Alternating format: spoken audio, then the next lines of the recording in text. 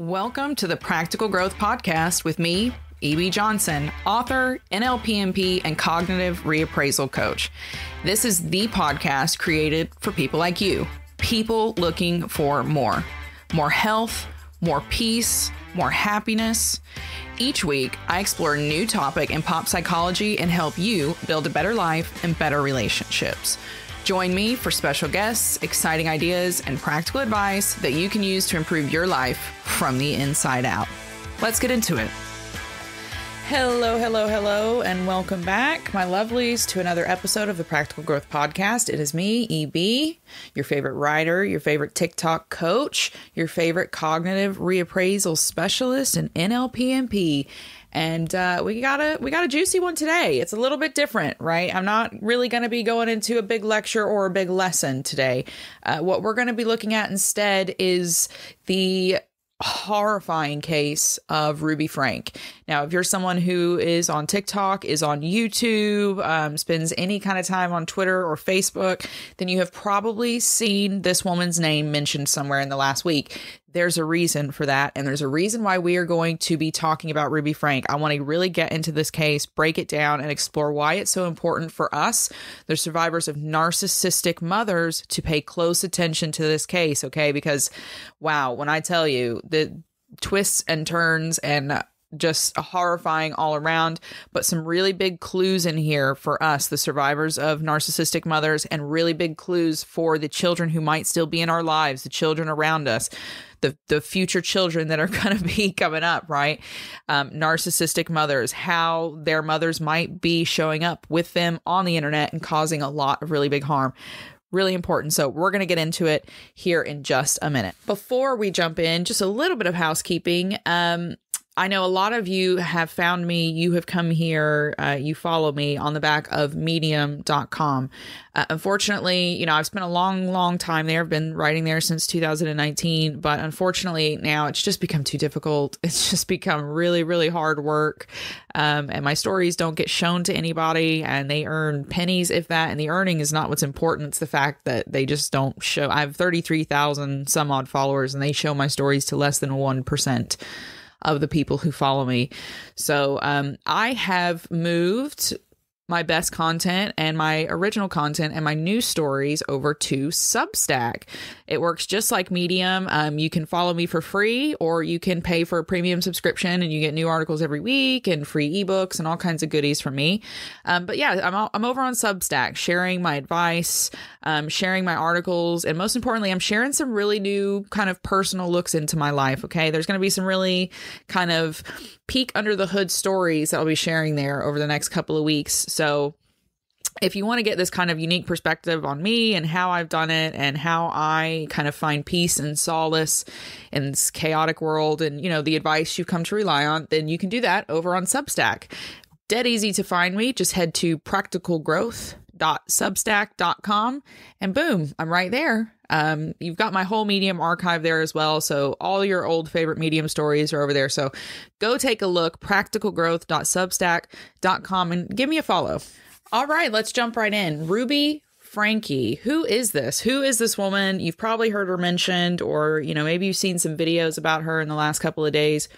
Who is Ruby Franke? What is she about? Why is she so famous? Why is she being talked about? What is going on? So Ruby Franke is essentially a momfluencer, okay? She's a popular YouTube mom who for years and years and years, basically like a decade now or more, has been creating parenting videos and showing how she raises her 6 children. Now, Franke and her husband have been making these videos for years and years and years. And these videos, again, all homemade, and we're all about showing their 6 kids, Shari, Chad, Abby, Julie, Russell, and Eve, and how they parented these children from a conservative perspective, okay? They are big active members of the Mormon Church, the LDS, I believe, and they believe in quite rigid, quite strict, no technology type of upbringing for their children. Now, that sounds great on the surface, right? That's fine if you want to raise your children more conservatively, because it was really like a 1950s kind of style of parenting. That's fine, right? Well, the thing is, Franke, she and her husband had a very extreme method of parenting. It was very, very, very extreme. The channel has been deleted now, but you can still find a lot of the videos on TikTok. Thanks, TikTok. And you see things like Ruby removing doorknobs, removing doors. She takes the bedroom away from her teenage child at one point. She denies them food. When they're sick, they're not allowed to sleep in their rooms. She makes them sleep on sheets next to the toilet. There's videos of her hitting them. There are videos of her pulling the car over next to fatal car wrecks and making the children look at it and telling them that should have been you. You should have been in the wreck. I mean, it's really extreme. It's really disgusting. There's children begging for food, and she tells them, you don't need to eat. You're being punished. You're not repentant. Very, very extreme parenting that actually stops being parenting and basically turns into torture. So this YouTube channel, 8 Passengers, becomes wildly popular. It's got tons and tons and tons of followers, mostly women, okay, which is going to be important in just a little bit, who boost it. It goes viral. They were viral all the way back in 2015 with some of the controversial stuff they were doing, but it just gained them more supporters, right? They got a bunch of applause for starving their children and saying horrible things to them and yada, yada, yada. Well, a few years after that first big push around 2017, 2018, Ruby joined forces with this quote unquote therapist named Jody Hildebrandt, okay? Because Jody now becomes Ruby's business partner. And they start making all these videos about super, super uber religious parenting. And they had this one really controversial video that was all about what loving a child unconditionally means. And if I'm not mistaken, this is the one in which Jody was saying, she makes the fire comparison. If your child came to you on fire, you wouldn't say, oh, honey, oh no, you're on fire. You would start hitting them. That's what she says. You would beat them until the fire was out. And that's essentially what she says her parenting style is. If they don't conform, you beat them until they conform, because you're beating them to make them a better person. All right. She's got tons of videos like this. And again, if you want to find them, you're going to have to probably go find them on TikTok. YouTube has not been that reliable since the channel got deleted. So just kind of you be aware of that. So fast forward to August 30th. Okay. We've got this mother. She's had this channel for years. She's starving the children on this channel. They're begging her to stop hitting them in videos. She's got a video where her daughter is losing her vision and begs to go to the ER. And even the husband says, we have to go to the ER. And Ruby makes a video instead. She goes and sits in the bathroom and says, I don't want to go to the ER, so I'm going to clean the house and shower and get ready instead. Medical neglect. All of this kind of stuff is happening, right? For years. Fast forward to August 30th of this year, okay? August 30th of this year. It's late morning, okay, in Utah. Sun's just come up. The air is still pretty cool, but the day is already warming up. This couple gets a knock on their door, and then they hear the doorbell ring. They open the door. What do you think is on the other side of their door? It's a 12-year-old boy with duct tape around his wrists and ankles, and he is covered in bruises and open wounds. And he begs them for help, and he begs them to come inside. This is August 30th of this year, folks. It turns out that this is Ruby Franke's 12-year-old son.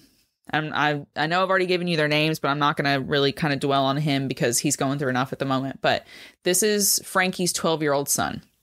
He has been duct taped. He has been starved, beaten, tortured, and has now escaped from the basement of his home. There is still duct tape around his ankles. There is a 911 call that has now been released of the couple who found him, and it's just heartbreaking. The gentleman on the phone, within minutes of calling the police, starts sobbing, audibly sobbing, because of what he sees in this starved boy who keeps saying, it's my fault, it's my fault, it's my fault. You can hear him over and over in the background saying, it's my fault that his mother has duct taped him, beaten him, and starved him. Okay. Police show up. They find the little boy. Apparently there was another sibling in the house that had also been restrained. Obviously, the police start making arrests, and that's where we are today with Ruby Franke. Ruby Franke and her business partner, Jody Hildebrandt, have been arrested, and they have now been charged with 6 felony counts of child abuse. Since their arrest, there has been like absolutely stunning details that have come out, including that, you know, a week or two ago, there was a warrant or some kind of like order issue to go and look inside the house to perform a welfare check on the children. That request was made by one of the older siblings who is no longer in the home. Judge or the police or whatever, they decided not to act on it. Okay, so that was a couple weeks ago. There has been numerous reports to CPS and nothing has been done. That has come out since.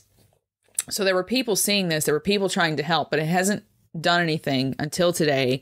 Ruby has been arrested, and since her arrest, she has doubled down on the abuse and the shock tactics. That's right. Since Ruby's arrest with her business partner, Jody, she has appeared in court and pointed the finger at the child who exposed her. She's accused this child of heinous crimes in an effort not only to destroy him in the eyes of the law and the stories that he has undoubtedly told them, but also to isolate him from his siblings. Because now that she has accused this child who escaped from the duct tape handcuffs and wrist cuffs she put on him, now that she has accused him of horrible sexual crimes. This is a 12-year-old, mind you, a 12-year-old who has lived in an incredibly strict and sheltered house.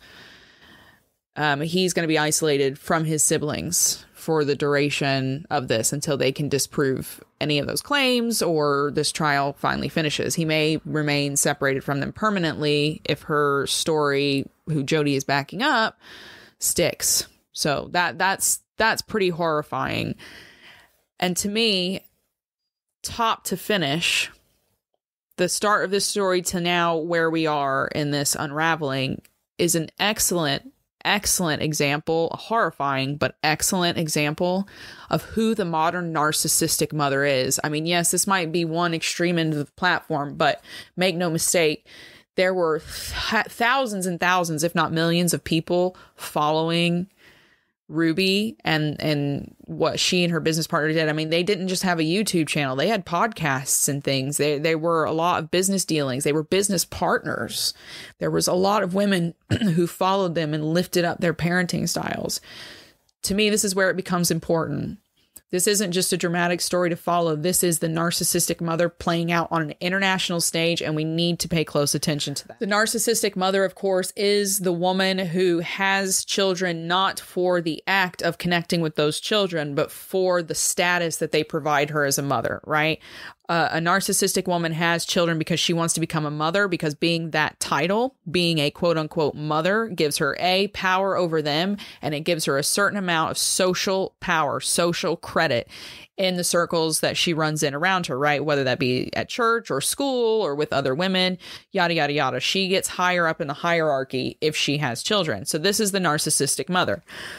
If you're unlucky like I was to get a malignant narcissist as a mother, this extends further. Not only are you an object, which is meant to provide her with status or validation or narcissistic supply, you are also the target of all her life's disappointments, all of her resentments, all of her animosity. She will try to destroy your relationships. She wants you to suffer, okay? Malignant narcissists border into territory with psychopathy. This is why I tell my clients it's a spectrum. Narcissism is a spectrum. It goes one extreme to the next. When it's in that really extreme end, where you go towards really abusive, manipulative, coercive tactics, you start to see a bleed into psychopathy. And psychopaths essentially have no empathy whatsoever. And here's the real difference. They take pleasure in the pain of others. You see this in malignant narcissists, okay? There's a huge overlap. And again, all psychopaths are narcissists, so stay with me. Malignant narcissists enjoy, they take pleasure in hurting others. My mother took pleasure when she got to punish me. And there was times I remember sometimes seeing her like hiding a little bit of a smile when, you know, a kid was upset at getting punished for something they had done wrong. That's what it is. And I think that we see that here. We definitely see that in the early videos, in my opinion, which again, you can find on TikTok. There are videos of Ruby taking pleasure in denying the children food. There's a whole video in which she takes a lot of glee in describing how her daughter forgot her lunch. So she's going to make sure that her daughter is hungry when she comes home. And she even says in the video, I hope no one gives her food today at school because she needs to learn her lesson for forgetting her lunch. This is a child, you guys. This is a child. This isn't even a teenager. This is like a child. This little girl was like 11 or 12 or something at this point. She's taking pleasure in it. You can tell from the performative way that Ruby talks, the intonation, the way it changes in her voice, by the way her facial features change, that there is a glee that she gets in these extreme punishments. She likes denying her children. It gives her a sense of power. It gives her a sense of happiness and kind of pride in herself. And that's where we see this malignant narcissism. We see it all the way in the start of Frankie's story. But then we see it there at the end. And this is almost where it's more interesting to me, is that now that Frankie has been exposed, which is the narcissist's biggest fear, right? Frankie fears more than anything else being exposed for what she is, which is a monster. And she's been hiding in plain sight with the validation of others, but that validation is gone now because the social credit that she has changed. So now we see Frankie turning on her child, trying to isolate him, and telling these really extreme stories about him assaulting neighborhood children, assaulting his siblings for years, having this devious pornography habit from the age of 3 or something, she said, or the age of 6. It was really, really outrageous, whatever the claim she made was. But that is where the narcissist exposes themselves. So they get the mask removed. The public sees them for who they are, or someone that matters to the narcissistic mother sees her for who she is. And there's a freak out, right? And the narcissist frantically starts trying to cover up the hole that's now been exposed. They start trying to cover their face with stories, essentially with lies. But the problem is the narcissist is not prepared. And the narcissist is arrogant. So the narcissist starts telling stories that actually expose the narcissist even more, but they don't realize it because they're just frantically trying to point the finger and cover their face. And we see Frankie doing that now. She's made the claims that this child has used technology to develop a pornography addiction. Well, there's a lie in there somewhere. One of two things is happening. All of her videos show them not having access to technology and her bragging gleefully about how limited their access to technology was. These kids were not walking around with iPads and iPhones. They weren't hanging out on computers, okay?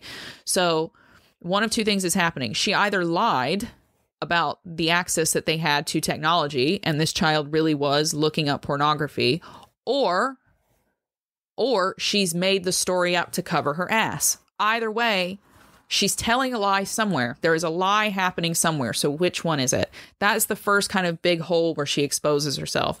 But the exposure then goes on. As she makes this story more elaborate in this shelter hearing where she's trying to isolate and destroy this child out of a need for revenge, she says that this child has been sexually assaulting siblings and also dozens of other children in the neighborhood and at school and church for years. Okay. She says that this child's been doing this since like 6, something absolutely outrageous. You'll have to go and look it up. I'm not going to quote it, but it was outrageous.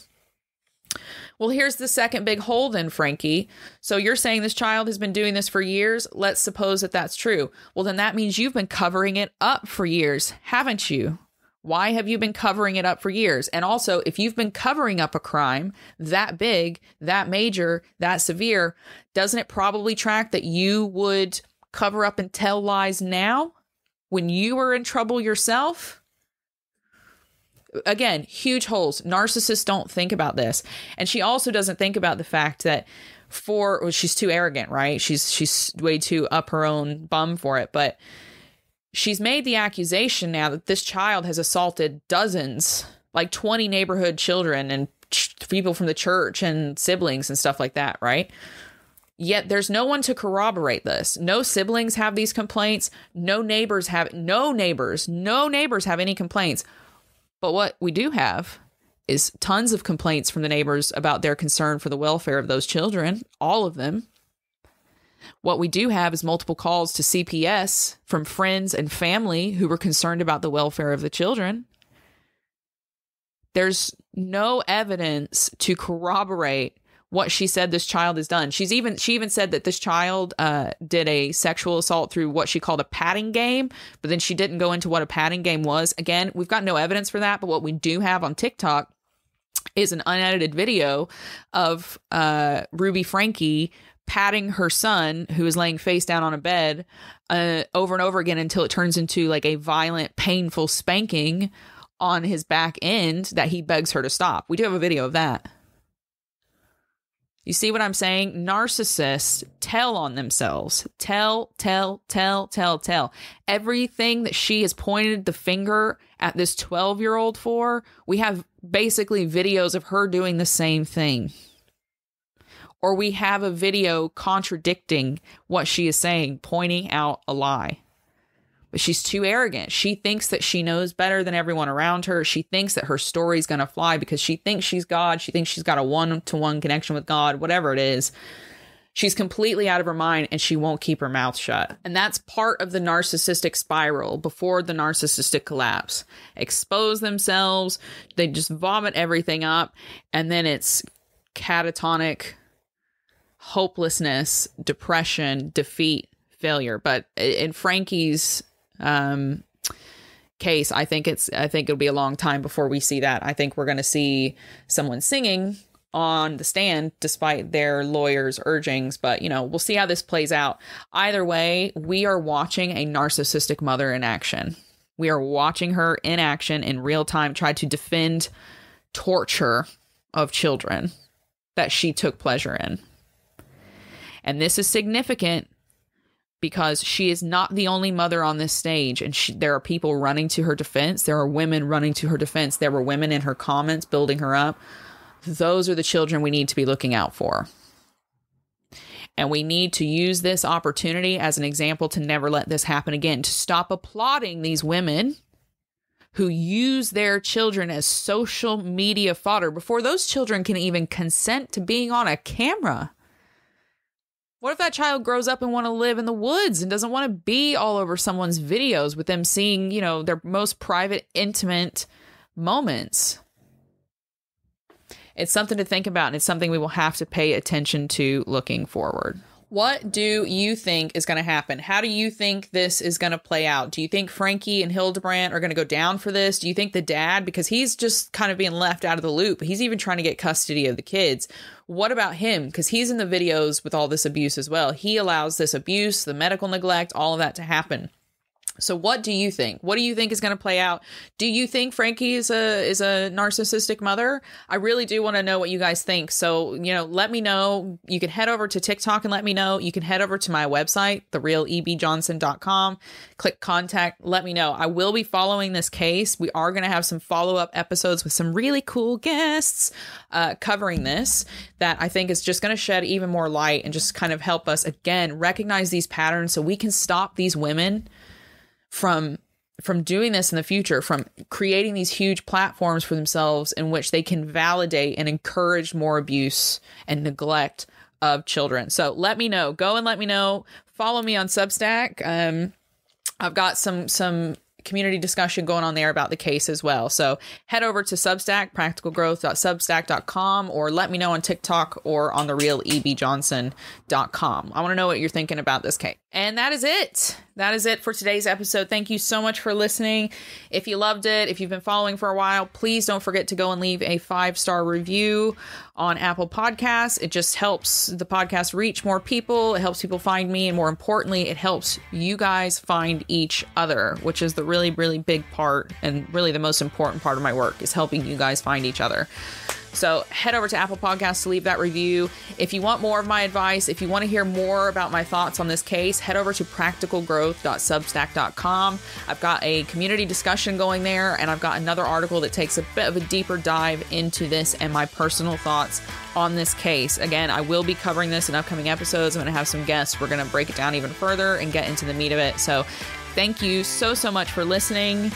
And thank you for following me on Substack. You guys are great. A lot of you jumped right away, and I'm very grateful for that. So for everyone else, go apply for coaching if you want to get some coaching. Follow me on TikTok, and keep your heads up and keep your eyes on the stars. Keep moving forward. Bye-bye.